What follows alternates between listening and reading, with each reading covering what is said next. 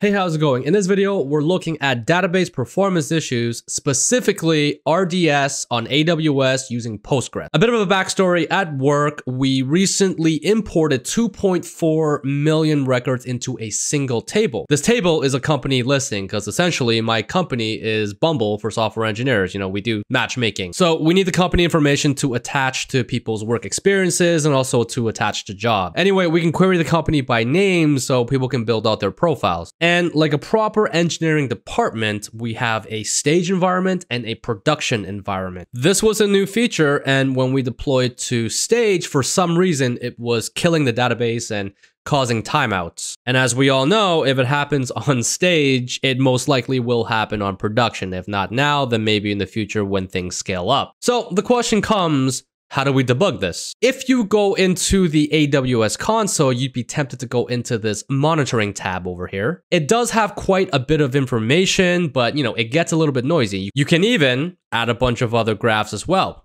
It might help, it might not. You probably have to know what you're doing to get the most of this. I don't know what I'm doing. So here we are. However, a better way to start looking at this is to go into the performance insights section. I already have stage loaded up and is looking at the exact time range where the issues are happening. What you actually need to do to get things started is to hit this timestamp, go to relative range, click either the last 5 minutes or the last hour, and start doing random things on your stage environment to try to trigger a bunch of queries. Once you do that, you can go below here. We'll get to this in a bit. You can actually see your top SQL queries. As you can see here, we got a couple of queries that are taking a million years. This one's doing 420,000 milliseconds. That's 420 seconds. For people that don't want to do the math, that is 7 minutes. So now we need to know why it's taking so long. As we can see here, it's just a direct select, no joins, no subqueries, nothing. Directly querying the one table. Well, if we look over here to the left, we see this nice little bar right here, which coincides with the bars over here on this graph. The light blue represents buffer locks and the dark blue represents your IO read to disk. I looked up exactly what this is because like a good engineer, you have to read documentation. And I'm not actually reading it. I'm just going to read this note right here because I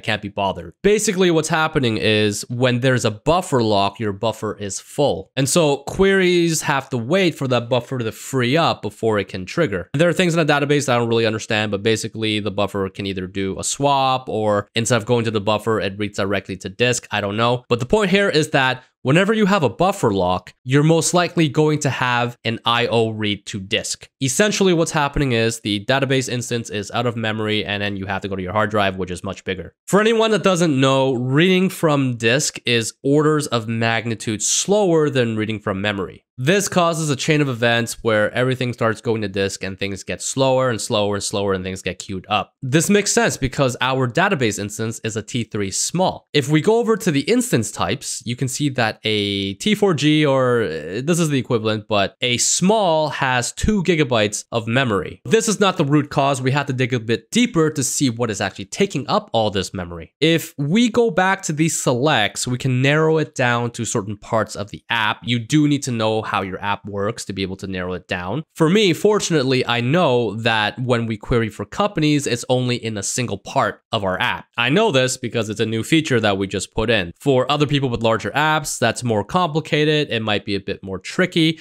but at the very least, you can narrow it down to some parts. I won't bore you with the details, but I went over to the page and I tracked down this little bastard right here. This sneaky little rat. Turns out we're doing an empty query for companies and most likely we don't have a guard in the back end. So, yeah, oh boy. What's happening is we're querying the entire 2.4 million rows and returning 50 records per user per reload. Now, don't ask why this code is here. Crazy shit happens in startups all the time and we just have to fix things as we go along. Anyway, that's it. Got a couple of PRs that need to be merged to fix this and, you know, maybe I'll report back with the results. But otherwise, hope this was informative. Would appreciate a like and subscribe. That's all. Bye.